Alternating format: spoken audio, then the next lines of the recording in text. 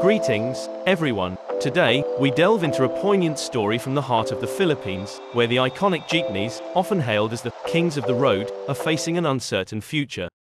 For decades, these open-air, diesel-engine vehicles have colored the bustling streets of the Philippines, offering a vibrant and nostalgic backdrop to the daily lives of millions.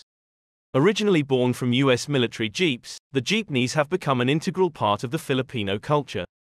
Their history is steeped in innovation and ingenuity.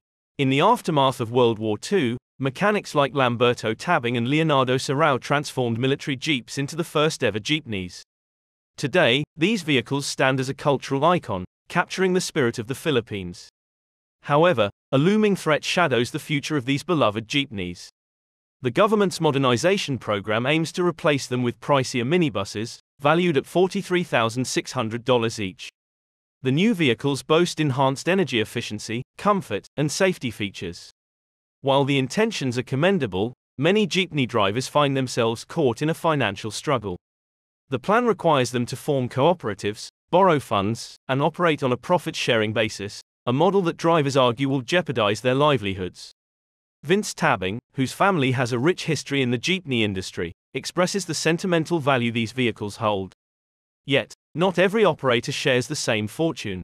Teodoro R. Balaran Jr., a former driver, opposes the plan, arguing that only wealthy businessmen would benefit. Beyond the drivers, the ripple effect extends to the community. Auto mechanics, who depend on maintaining these classic vehicles, are also at risk of losing their livelihoods. As the government pushes for progress, voices like Marv Albuena, who heads the Manila Transportation Union, call for a balanced approach. They advocate retaining the classic design while incorporating cleaner, more efficient engines, ensuring a reasonable transition for all involved.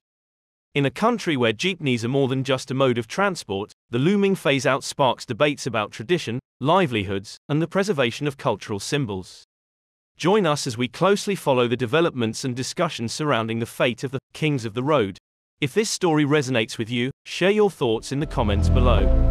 Don't forget to like and subscribe for more engaging stories.